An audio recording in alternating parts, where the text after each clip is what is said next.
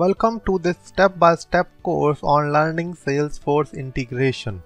What do we mean by Salesforce integration is that when we need to integrate Salesforce with a third-party application or integrate two Salesforce organization or maybe integrate Salesforce with a mobile application, there could be n number of such scenarios where you will need to integrate your Salesforce org with another application. Now, before diving into the technical aspect, the SOAP, the REST, the HTTP callout, these are the different technologies used for integration. Let's first understand what are the various ways to integrate with Salesforce or what are the various requirements which an integration could have. So when we talk about integration, there are primarily three types of integration. One is user interface, then we have business logic, then we have data integration. The best example for user integration could be the Facebook applications which we use within Facebook, the games or the third-party applications. So basically you feel like that application is in Facebook, but in actual that is residing on a third-party server. User interface integration is basically one great way to surface various applications inside Salesforce with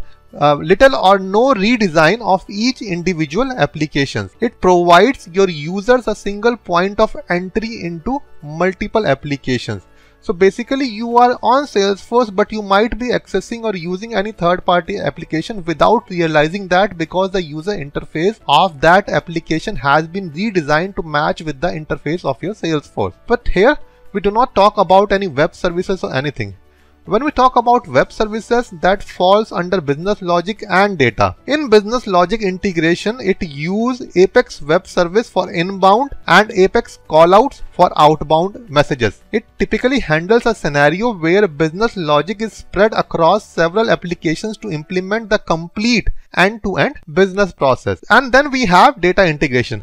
Data integration is one which uses SOAP APIs and REST APIs as per the requirement of the client or the requirement of the project. It typically handles data synchronization requirements where one application in an enterprise architecture acts as the primary source and another acts as a target source, or vice versa. So one could be target, one could be source, or it could be both ways, that in some situation this can be target, in some situation the other can be target. Let's go more deeper inside that. First, when we talk about business logic integration, it basically helps to extend the business logic present in force.com with outside platform. In the case of inbound logic integration, it is handled using Apex web services. So when somebody is calling your Salesforce org, so that is done through Apex web services, where you write logic and expose it as a web service with external application. It gives you flexibility to add custom logic before modifying the force.com standard or custom object data. It basically requires knowledge of Apex classes. So when we create a web service class, it is basically a global class. Why it is a global class? Because it needs to be accessible across all Apex scripts and not just the source Salesforce application. It basically becomes the container class for everything else. Then inside that we have an inner Apex class that forms the actual request message of the WSDL. We will talk about WSDL and all in the coming videos. The variables which need to be accessed by other application through WSDL, all those things come inside Apex class. Then within that Apex class, we have a Apex method which is also exposed as a web service. It basically defines the data mapping. Okay.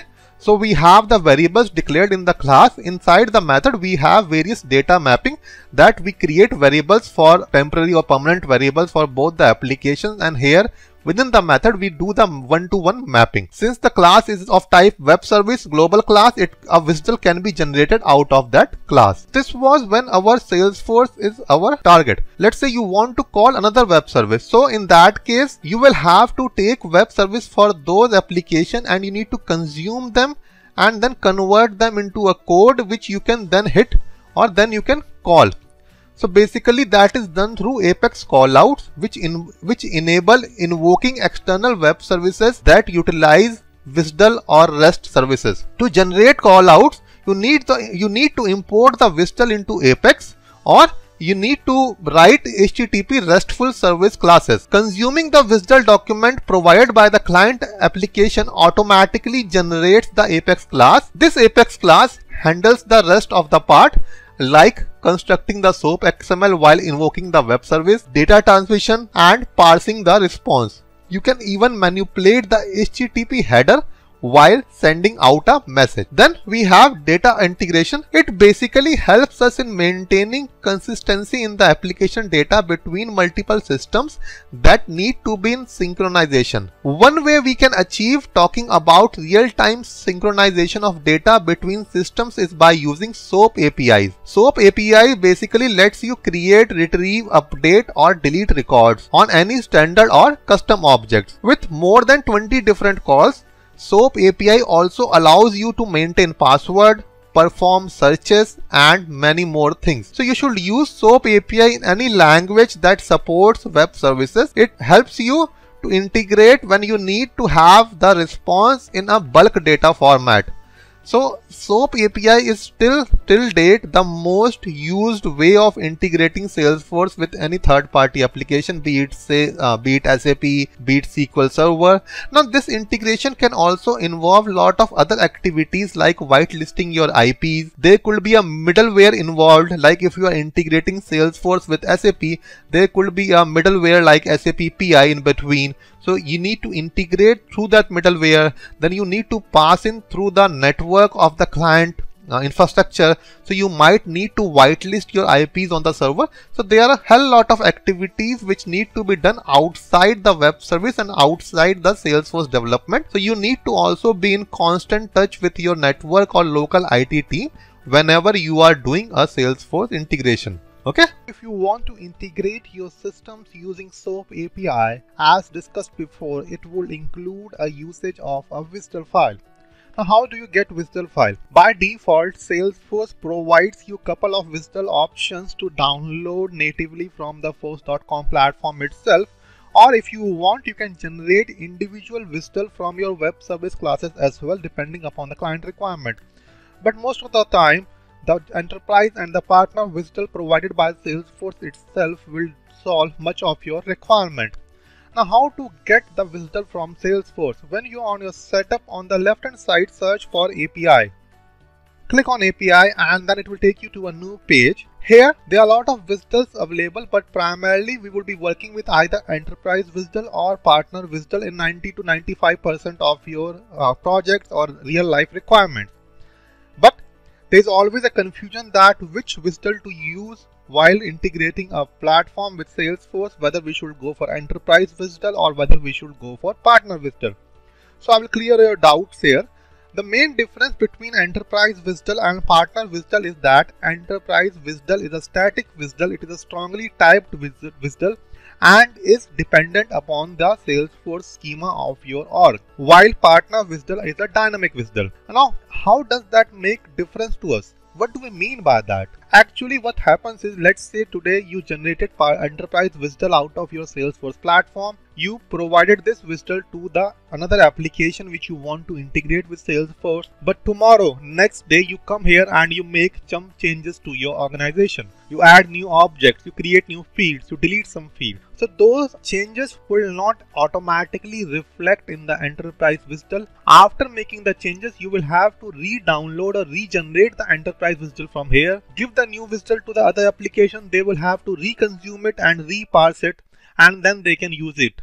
So every time even a small change is made to your Salesforce organization, you will have to regenerate enterprise WSDL. Now the second, we have partner WSDL. A lot of people get confused that partner WSDL means it is for partner portal. No, it is not for partner portal. Partner WSDL means it is for the partner companies like Accenture, IBM, HCL, who are the implementation partner of Salesforce. The IT companies where you work who do the Salesforce implementation, they are the partner of Salesforce. So this WSDL is mostly used by them, where they have to do integration on day-to-day basis for different various organizations. So this partner WSDL is more comfortable. It is dynamically in nature, means every time any change is made, you can dynamically query the changes and you can get the updated result back. You do not need to regenerate and reconsume partner WSDL after each and every change. It will just have the authentication details.